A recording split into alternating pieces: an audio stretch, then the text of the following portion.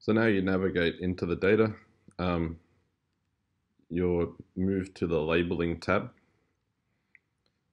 We have an inline view and a crossline view. So these are 2D sections through the 3D survey. You can orientate yourself to where you are in the survey using the mini map here in the bottom left. And you can see that if we want to change our inline coordinate, our position in the survey will change. We can toggle to the crossline from the drop-down menu, and we can also use a hotkey. So T toggles, and then A button will shift us back and forth between previous lines of the same type, so we can compare. So, you know, the task of interpretation really we leave, you know, quite open. Depending on what your analysis or your workflow requires, you're going to try to identify some feature in this seismic data, and the goal is going to be to make an automated system detect that for you and essentially classify it so that you don't have to. We have a series of tools that allow you to do that. So we have a tools menu up here. We have a brush. So the brush is the simplest of all annotation tools. You simply click and drag over an area and it will assign it a label. So we have a fairly simple labeling system. You can choose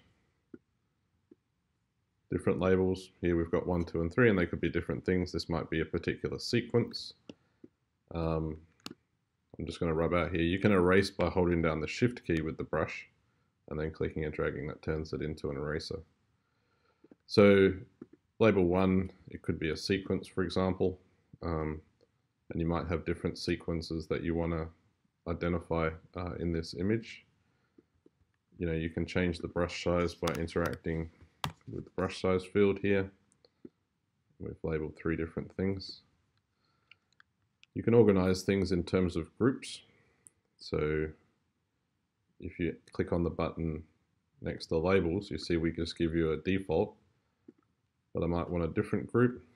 I might want to label faults, so I'll call that faults. I'll just call it faults. Now we have a tab. We can choose between our default labels, our default sequences in this case, or our faults. For a fault labeling exercise, we might want to use a different tool.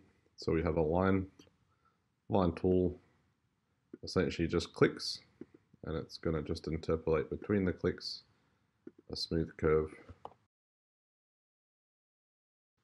and that will label a fault. You know, the width of that is up to you to determine, so you can increase it if you'd like, make it a very thick label. That's certainly a variable that you might want to explore as you're trying to train these models.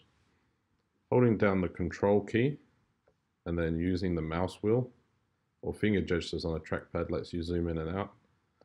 Arrows let you pan, and this lets you go through the business of labeling, in this case, faults.